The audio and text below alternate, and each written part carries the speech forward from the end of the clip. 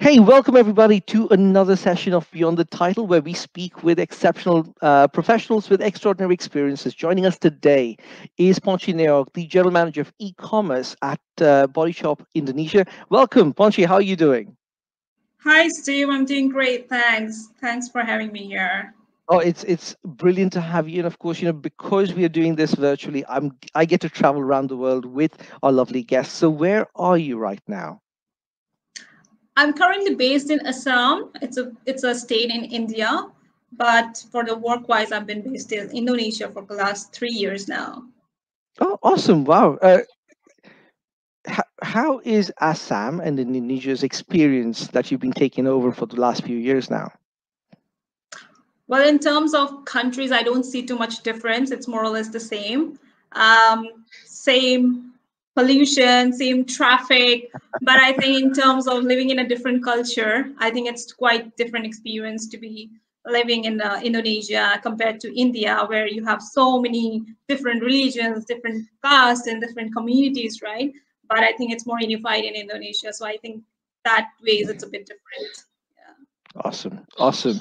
Hey, so let's get to know you a bit better, right? And my first question to all my lovely guests is, what is that thing that drives you out of bed every morning? What is your ikigai?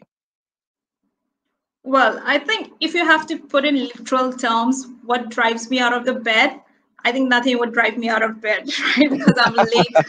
I'm a late riser. But I think in terms of minding the purpose and the meaning of life, I think it took quite a long time for me to actually find out what's the real thing I really value. I think a lot of us today, I think we battle with the thoughts like we think the purpose is life is to get up, go to work and earn money, right? But that doesn't give you the peace of mind. But I think for me, I figured out that maybe helping people really makes me at peace, and content. And when I say helping people, it's not necessarily doing some charity or donations or stuff like that. Small things, maybe you just giving someone a voice to speak, helping someone to have a better life, helping with the small things, but it really gives you, satisfaction in your mind, right? So that's the mission in my life. But I think what I really want to do, and figure out, like, this is where I want to be, have my mission. So it's like helping small kids. I think if each of one of us can do or contribute to help a life of a kid, I think the world would be definitely a better place. So definitely my mission in my life would be adopting a kid or giving a kid a better life someday. I wish. God bless. Yeah. Any organizations you work with right now? Sorry. Any Yeah. organizations you work with right now? Not in Indonesia's, but I do contribute to the organizations in India. I was also part of a blind school, which was in Delhi. So, God bless. yeah, and I think I'm right now being with Body Shop. I'm in a very right place because Body Shop values are that contribute to the Great. society, contribute to the environment. So that's a perfect place for me. Yeah. Hey, speaking of that, what we started doing, way back when Insider started, one of the ethos that Insider's also worked with is to help, extend a hand of development, skills education, and empowerment to people from minorities, right, and people Mm. who have little. We do work with a lovely organization called Care.org, where we are trying to touch the lives of 1 million plus women and children, both both who are in the at-risk communities, and a lot of the work that goes in between that. I'm going to connect with you just afterwards, so I can share a few ideas with you and learn from you on some things that you are doing through Body Shop, but also directly to influence and impact the lives of these kids. Awesome. Hey, That I would be love to great. start That'd be already. great. Uh, Yeah. so if life were a movie, and I'm waiting for you to tell me the answer to this. If life were a movie, what character would you love to play? Well, I actually thought about it, and I think there would be two different versions of my movie if I have to put it in my life. Uh, the movie that I want to live my life, and the movie where I want to live a life like how I want to die. So Yeah. there's two different movie I would picture out. I think if I have to put my life in terms of a movie, I think one of the movie, not movie actually, that's a series that really inspired me was The Queen's Gambit. I'm pretty sure you must have heard and seen that. Yes.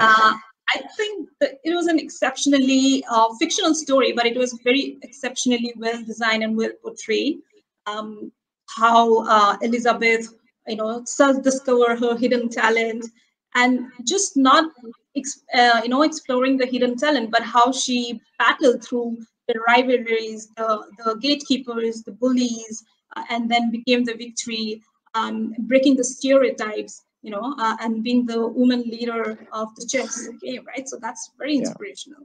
So if I have to live my life, I mean, that's where I imagine, right? That's how I want to be, and that's how I am. So it's very like inspirational for me. Since I'm from India and I'm a movie buff, Bollywood, there was one movie which was, I'm not sure you have heard about Nirja Bhanot. It's a movie called Nirja, based on this real life story of Nirja Bhanot, which was she was an air hostess, which saved a lot of lives, the kids' lives. She saved three life of kids when the plane was hijacked by Pakistan, in the Pakistan when there was a stopover. Yeah. So that was quite inspirational for me, because for someone to think in the last few moments to save someone's life instead of saving your own life, that's really incredibly brave thing. So I think if that's if I mean, since I like to help people, so maybe that would be my last moments. If there's ever one, then I would be like, helping someone and doing the same thing. Yeah. I'm praying that every one of us gets a chance to impact as well as help, Yeah. especially the kids. Our next generation are the kids, and to be able to mold that lovely mind to love, to cherish, and also to accept. I think is the best gift you can give to any child. Awesome. Uh, Speaking of children, this being the month of women, right? It's not just a Women's Day, but it's a Women's Month.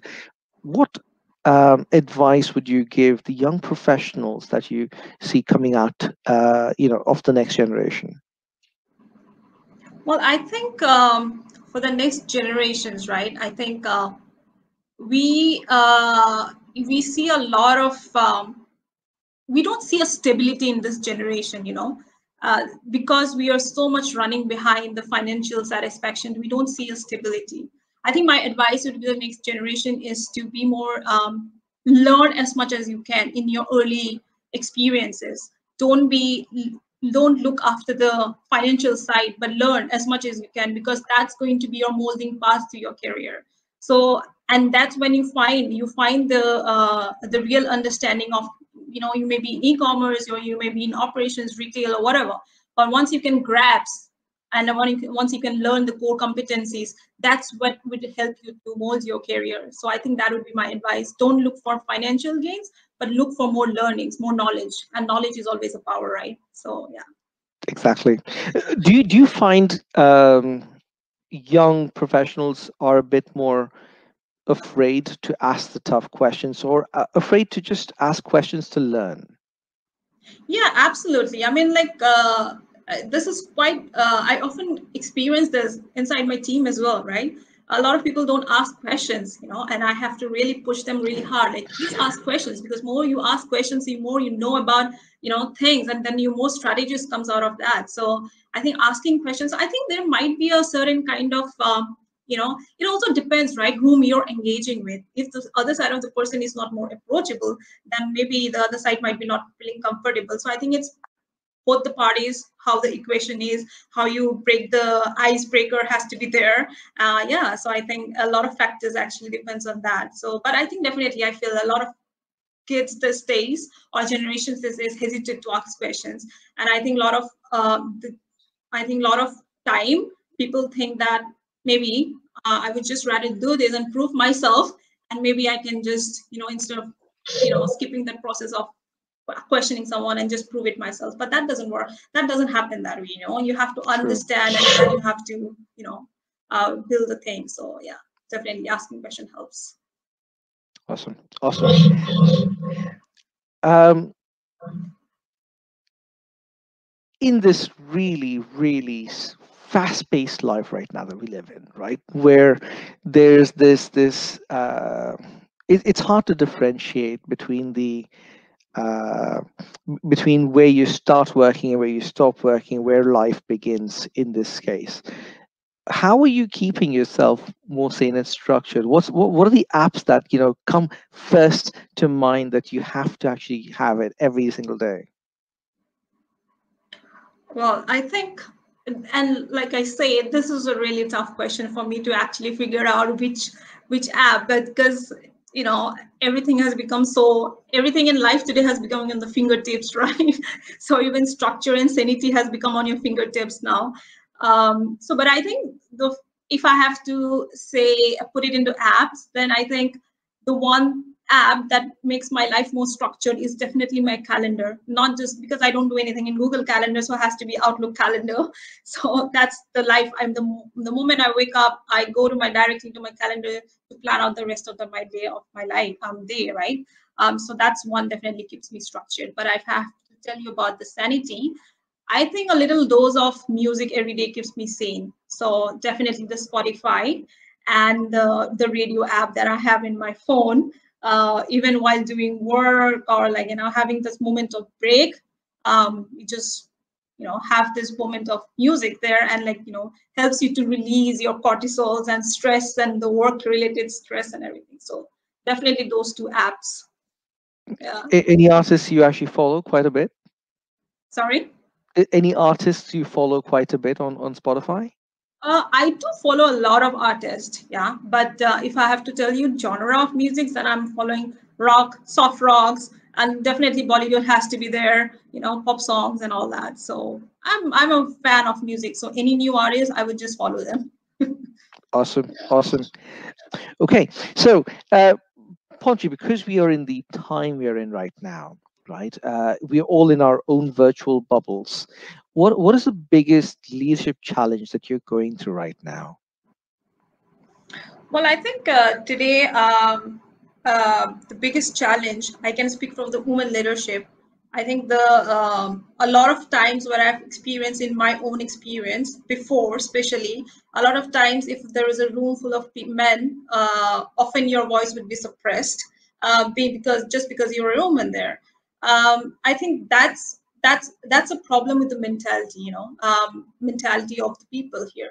But I think once that doesn't happen quite often within the organizations, because you have proven yourself, you have people know you, so and they don't try to suppress your voice. But if you go outside to meet your clients or in any other host shows or something like that, a lot of times your voice would be suppressed. And I think that's when it's more important for us to have women empowerment, give reason for a woman, give a voice to women. That's why I think it's just not people preaching. I feel like people also within the organizations or in many different ways, people also practice that in reality, and respect women and give them a voice, and really their opinion matters. So I think that's very much necessary. I think today, if I have to talk about a challenge, I think definitely that's, and in the coming generations, girls like me who would be senior positions within an organizations or be in a leadership profile, I think I expect the same from the organizations they would be in, to respect them, to give them a voice, and to really consider their opinions. So yeah. It's an interesting point you raise up, especially about a lot of the opinions not being considered because they're either women or they're too young as professionals. What can organizations do better to make opinions be heard better? Or at least what are you doing in this case at Body Shop?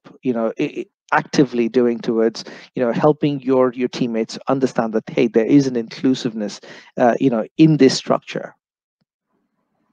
Well, I think to begin with, like I mentioned before, Body Shop, even culturally, in terms of the values, and they are very I would say it's a very idle company, in a literally idle terms, it's a very idle company. And I feel it is not the same situation in Body Shop, because if we have to see it today, in Body Shop Indonesia, especially, I think 80% of the workforce should be women there, and they believe in women empowerment. So they just not preach it, but they actually follow that, right? Even within the team in my within my team, right? I would say like 70% to 80% is female there, and I feel like good seeing these people, very junior, like management interns or just who have graduated bachelors. They are in the positions of taking up building this whole strategy for digital channels, right? They keep picking up that journey. So I think with Body Shop, it's a slightly different story because they're already in that kind of a culture. But if I have to say for any other organizations that I was previously working with, I often make myself more approachable to them, give them a voice, put them forward. If there is an opinion coming from the woman, let them present that, let them showcase that, don't take the credit. So those kind of things, which would make them inclusive, right? So yeah. Awesome, awesome, wow. um, and kudos to the Body Shop team for actually making such an inclusive structure be more permissible, Yeah. as of today. Love to aspire to that, right?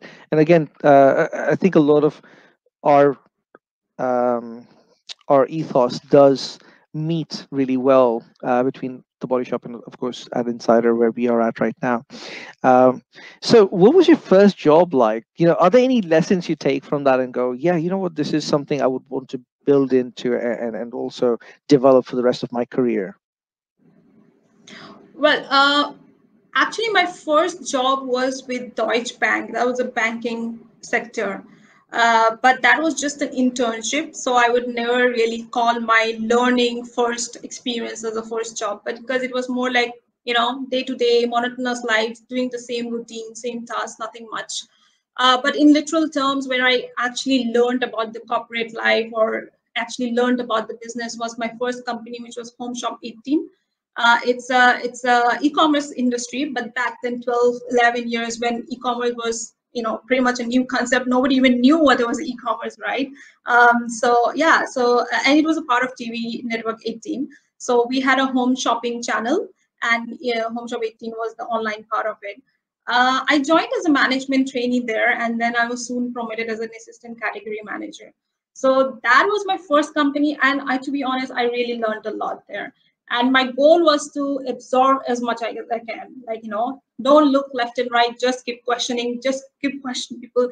I even used to go and insist people and sit behind them to make me teach things, like how did this happen, how these numbers came from, how this profitability is calculated and all of that. So I just, my mission was to learn as much as I can. But also I worked with amazing leaders there. My super boss was a female boss, and I really had learned a lot from her. And the great leadership, you even learned more, right? So, but I think one of the takeaway from that company, from my first job, was to, like I mentioned before, right? A lot of times, actually, you know you have to fake it till you make it. So I really believe in that thing, because you, to move up the ladder, sometimes you have to know the things, but you exactly, you don't have to go into very granularity, because a lot of times you have to be visionary, like you have to vision what's the idea you need, but you don't have to go into the technicality, you don't have to go into the granularity. So you can portray an idea, you can just fake it until you make it, like, think about that later, how you're going to make that idea into a real concept.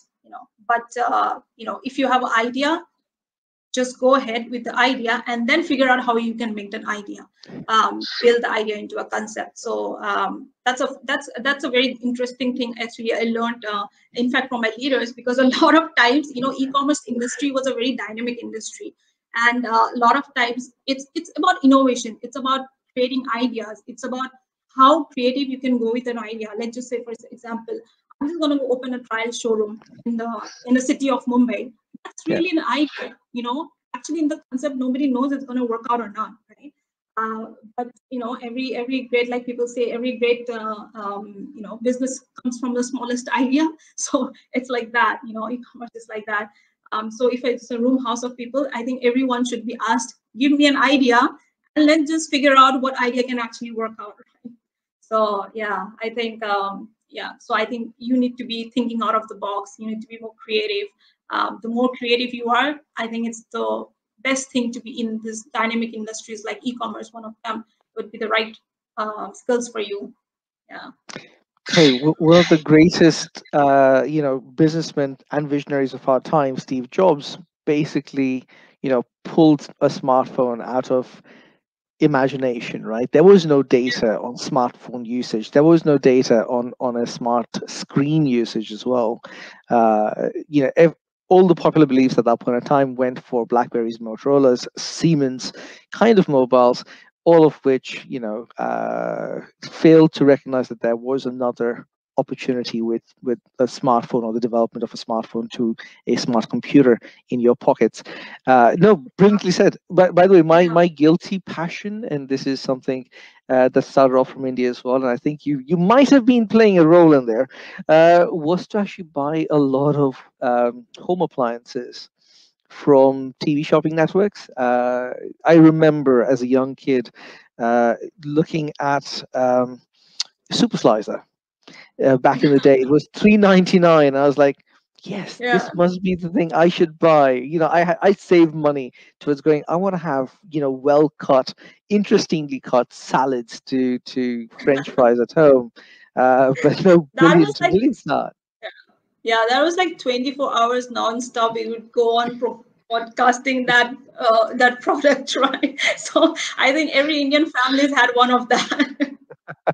Yeah. Yes, no, thank you. You brought some interesting memories back. um, what are your hopes for the future? Looking at the time we are in right now, this is a unique time. There are a number of things that compound together at this point in time. So, what is your hope for the future? Well, I think maybe you can call it my hope or my wish for the future is to have a world where the violence is not the solution to resolve conflict. It really saddens me, it really disappoints me to see what's happening in the world around today. I think each country is investing so much in violence and building your own arms and ammunitions. I think if you can just escape that and use that tax revenue money to economically help your country, infrastructure could be your state art. Invest on cultural stuff and like that. So I think today for every country the violence is the solution to resolve every conflict. I just wish for a world where that's none of those things happens. And especially I think it really saddens me to see what's happening with the religion thing, right? And it goes to a more deeper discussion, so I don't want to discuss about that. But I think religion was really meant to unite the mankind, but it's leading to divisions. And I really don't hope for that, because I don't even think there would be a world without religions. But if I can wish, there should be a world where there's no religions and everybody thinks each other that we belong to the same species. And we're just human beings at the end of the day, right? We're born with the same chromosomes, same number of bones and everything. It doesn't make us any different based on our religions or which country we belong to, or either I'm white or I'm black or stuff like that. So yeah, I think it's just a far-fetched wish, but I really hope for that. Yeah. May understanding and peace fill our lands and the hearts of the people. Yes, Yeah. from your lips to God's ears, Ponchi, and thank you so much for sharing that. Last question, as we are about to come to a close of this amazing interview, and I'm really enjoying the conversation here. You bring a lot more ideas, thoughts, and also memories back. What was one of your proudest moments in your life? Really, whenever someone asks me what's your proudest moment, I really have to think hard. What's my proudest moment? Because I really never had a proudest moment in my life. And it's so disappointing. Because I think I often try to look into in a different perspective. Like everything that has happened to my life, I'm so grateful about it. Even the first job I got, I managed to score my jobs not in the placement which came to my university, but I managed to score it myself. I went knocking each and every door and managed to get the job. And I was in the right place at the right time because e-commerce was just starting in the beginning of the era, right? I mean, beginning era of e-commerce. I was the right place, but I'm really grateful. I would never say that that's my proudest moment because if I reflect back, I don't think I was really proud, but I was really grateful. And even where I am today, I'm really grateful about that. I'm grateful that I have such a happy family. My family is, well to do. I'm grateful about that. So everything in life, I'm just grateful about that. There is no proud moment in my life. And I cannot pick a situation I say, oh, I'm just really proud about this situation or accomplishments or achievements in my life. Yeah. Having a happy, healthy life, I think, is one of the best accomplishments that anyone should be proud of. And listening to all of this, Ponchi, I think you're definitely having and living a very happy, healthy life. Both in your career, but also with your loved ones at home and abroad. Right. Yeah. Happy Awesome. mind, happy life, healthy life. Right. Thank you. Archie, it was an honor. It was a pleasure to have you today as our guest at BTT, and I hope to have our continued conversation after the show as well. Sure. Thank you so much. Thanks for having me, Steve. Great talking to you. Cheers. Hey guys, for everyone who's watching today, loved having you. Please do tune back in every Thursday, it's 10 a.m. CET, 5 p.m. Singapore time. Again, if you'd like to be a guest on our show, if you want to be, associated with the show in any way, drop us a comment in our YouTube link below, or of course, DM us directly on LinkedIn. Till then, stay safe, stay healthy.